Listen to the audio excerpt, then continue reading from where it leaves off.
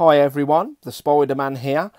So ladies and gentlemen, if you remember, on the 16th of February, I did a video of these three tarantulas that molted, and plus I did a scorpion takedown of my black deathstalker. So that was a week ago. Time does fly. So I'm going to be feeding these three tarantulas today, and I've only got superworms and mealworms left. So let's take the lid off the first enclosure and let's see if they're hungry. So first up, guys, is going to be my P. lugardi, my female Fort Hall baboon. Now I did say last week I'm going to be rehousing her into the same enclosure but just with more substrate. So I'll do that in the next couple of days. I want to give her a feed first. So let's grab a nice large superworm and let's see if she's hungry.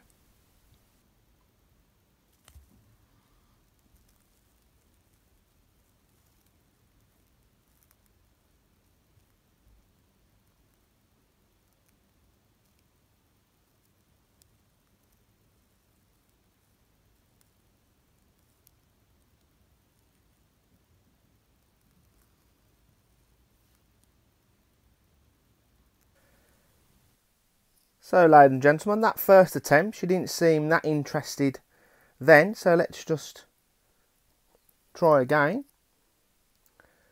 And if she's not hungry, there's not really much you can do about it. I'll try her in the next couple of days. As long as tarantulas have got water, they can go, you know, a couple of months or a long time without food. And that's the only trouble with superworms. They like to burrow down in the substrate.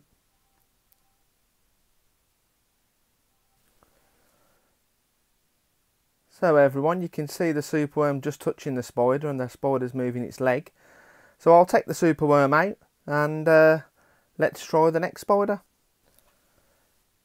Next up, guys, is my unknown species. Now when I did that video last week, I did say that this species could be a male and it could be a Lampropalma viasalopes. The colours were going very, very brown and it started to lose that blue coloration. So let's just quickly take the lid off and let's give it a feed. Here goes everybody. It's the smallest superworm I could find, but shouldn't have too much trouble taking it down. Got to be around about the 2-inch leg span, so it's a fairly big tarantula. Hopefully we'll get our first attack. Oh, I think it's got it, I think. Yep, there we go. Unfortunately, everybody, that's the best footage I'm going to get, I'm afraid. It's right down into its burrow. And you can see the spinnerets just on the left-hand side. On the abdomen. So yeah, it's nice to see a first attack. And let's go on to the last tarantula.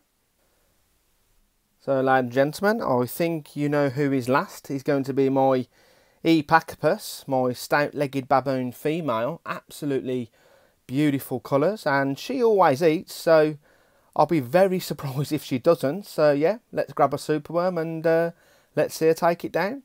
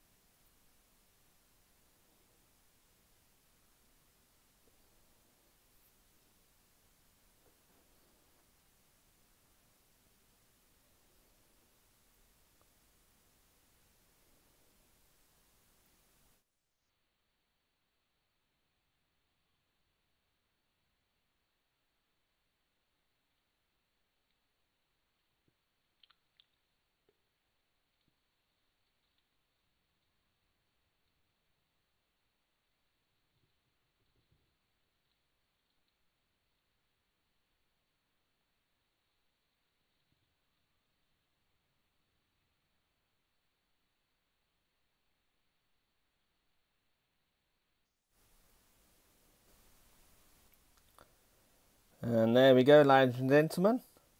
I had a little feeling she was going to be hungry, and like I said, she has a very high appetite. And you can see them amazing colours.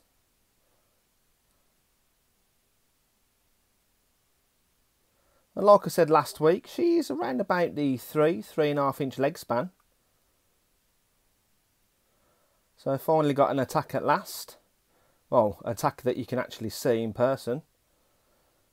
The first one wasn't hungry, and the second one attacked its prey, but unfortunately couldn't get much footage.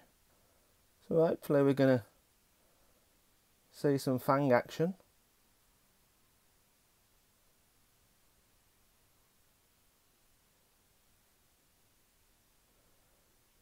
Some beautiful colours.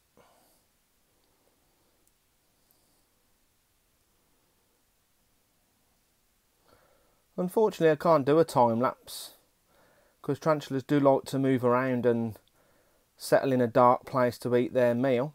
It's okay with mantis. Mantis just seem to attack their prey and sit in one position and eat their food. It doesn't really matter if it's, you know, there's a massive light or it's fairly dark. They don't seem too fussed about it.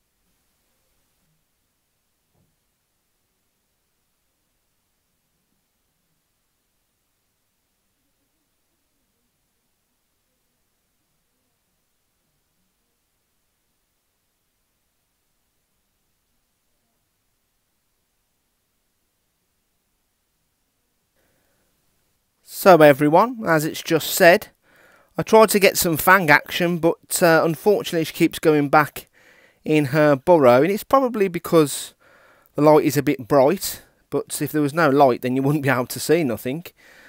So yeah, unfortunately no fang action today guys, but we have a takedown at last, so hopefully that abdomen will plump up a little bit and you can see her large chunky legs at the back. Beautiful, beautiful specimen. You don't really see these in the hobby much anymore, so I think I paid £20 for her, plus £9 postage, so £29 was an absolute bargain for the female. So I think I'll leave her now to enjoy her meal. It's a little bit of a close-up of her colours. And thanks for watching everyone.